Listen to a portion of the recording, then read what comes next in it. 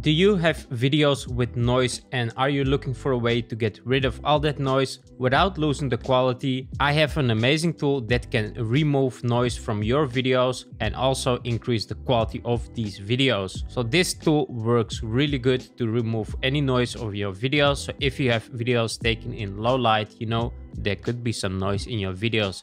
And you want to make sure to get rid of that to get the best out of your videos. So let's see how this tool works so you can try it out yourself. Now to remove noise from my videos, I'm using Aiarty Video Enhancer. I will put the link in the description of the video so you can also download it. So let's use this video for example. And when I zoom in into this video, on the left side, you can see the before, and on the right side will the after appear. Look at the left side, look at all that noise and look how blurry that is. If we click on preview, it's gonna make a preview of the after, and let's have a look.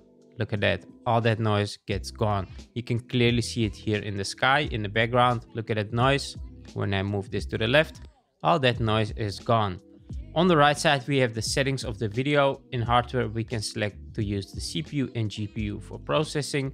Then we have the AI model, and this is important for the noise. When we click on this question mark, we're gonna look at what it does to our video. When we look at the Super Video AI model, you can see the best possible quality when denoise performance is top priority. So we have to use Super Video. Let's close this for now and let's make sure to use Super Video. And look at the noise, it's all gone. Now, while we are denoising our video here, why not make the quality even better? Let's make it a 4K video. So this video is 9020 by 1080. And I'm gonna upscale it 2 times to make it 4K. If you just wanna have a quick export, you can select turbo mode. I'm not gonna do that. I want to have the best possible quality. In the edit section, we can also edit the video. We can rotate it, we can flip it, we can crop it, etc. Let's close that for now. We don't need that. In frame interpolation, you can also increase the frame rates per second. I'm not gonna use that. I don't need that.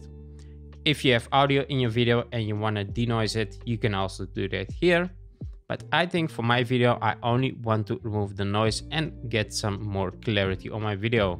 Then we have the export settings, and here we can basically select what kind of file format do we want.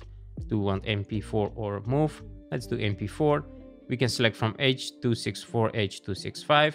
I'm gonna leave it at H.264, and the audio codec I will leave at AAC.